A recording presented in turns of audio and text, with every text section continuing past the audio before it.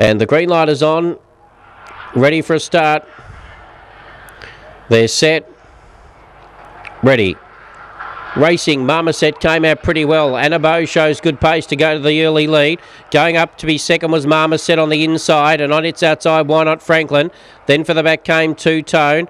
Then Bubblehead in Canada. A long way back, Kokoda Sunrise. At the tail, Dick Dastardly down the back straight.